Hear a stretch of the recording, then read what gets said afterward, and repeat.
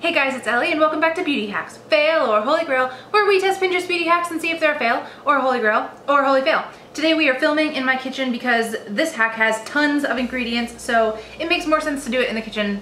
So that's what we're doing. So without further ado, today we are finally doing the DIY bath bombs that you guys voted to #1. This has been the most requested, most voted hack, I think, ever. And so I'm really excited to do it with you guys. I'm really happy that you all are so excited about it. And let's go ahead and jump in. There are DIY bath bomb hacks all over the internet. And so there's about 1 million different recipes.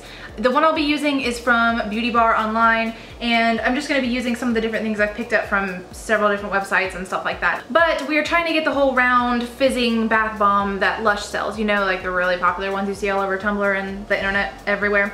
So for this hack, to make the Lush bath bombs, you will need citric acid.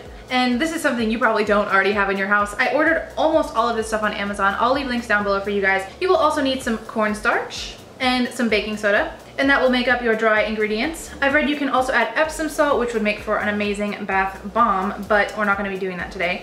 I'm trying to keep it as simple as possible. And then for your wet ingredients, which will be added separately, you will need coconut oil, and I'm using Organic Virgin by Spectrum, some liquid food dye, and I'm using purple because we're gonna be using lavender, so it's gonna all tie in. And like I mentioned, some lavender. This is just an essential oil. You can use any kind of essential oil that you want. This is really just for the scent. One other thing you may want to get is a spray bottle. I use a spray bottle for mine because you have to be really controlled when you add your wet ingredients to your dry ingredients so that it doesn't fizz when you're mixing it. So I picked up a spray bottle on Amazon as well, and just keep that in mind. So I went ahead and I did all of this morning. I mixed them all so that I could give them lots of time to set. So let's go ahead and jump over to the clip of me mixing the bombs, and then when we get back, we're gonna check them out. It's been about 7 hours that I've had them in the freezer. So we'll get back to that after. Just let's go ahead and get mixing. So here we go. All right, so we're gonna start with our dry ingredients. First is 1 cup of citric acid, and then 1 cup of baking soda, and then 1/2 cup of cornstarch. And then I'm gonna whisk this all together until it's super combined. You wanna get everything totally mixed together.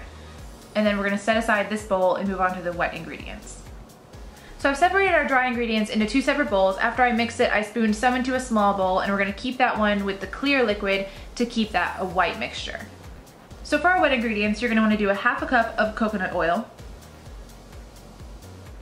And then like 8 to 12 drops of your essential oil. We're using lavender.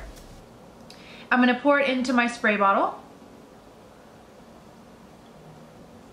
And that'll do it for the wet for now. So then you just wanna take your wet ingredients and spray it into the dry. Spray and then knead with your hands. Spray, knead until you get a wet sand texture.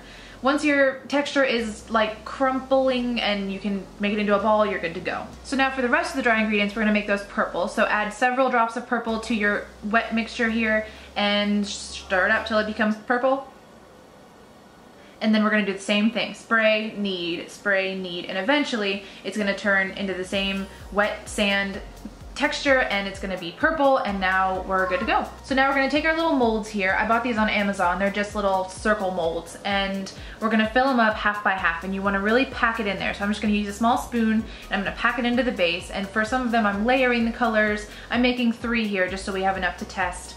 And you wanna just put it in however you want it to look. You know, just make sure you pack it in there, and then do the same for the other side. And you wanna make sure that you overpack these so that they just go over the top a little bit, because when we press them together, you wanna make sure that it smacks them together and makes it as solid as possible. You really want to just pack and pack and pack this mixture because it needs to be very solid for when it sets. So then just press them together with lots of force. It took lots of elbow grease to get mine nice and closed, or something like closed. Then I'm just gonna throw mine in the freezer, and I'm good to go with all of the mixing part. So I had put these in the freezer because most of the blogs say to do it overnight, to let them set overnight. I put them in the freezer because I didn't have overnight. I'm hoping they're not just ice balls and that they're just cold but solid. So the moment of reveal here. Nice. Let's go ahead and test these out in the sink. Okay, so we're gonna be testing this in the sink because I don't wanna waste a bathtub full of water. And so I brought our best guy here, and we're going to just drop it in the sink and see if it fizzes. Here we go. Nice. That may fizz more than we want. but I would call that a great success. I would call this a holy grail because it is fizzing like no one's business right now. If this were a bathtub, I have no doubt it would actually fizz up the whole bathtub, and it's turning the bath water purple, but not too much, and I think it's going to be great. So now that I've seen this, I'm actually considering taking a bath, but as you can tell, it's hard to argue that this DIY is for sure a holy grail. So guys, I hope you enjoyed it. I'm gonna probably go take a bath now, and I'll see you guys next time. Love you so much. Bye.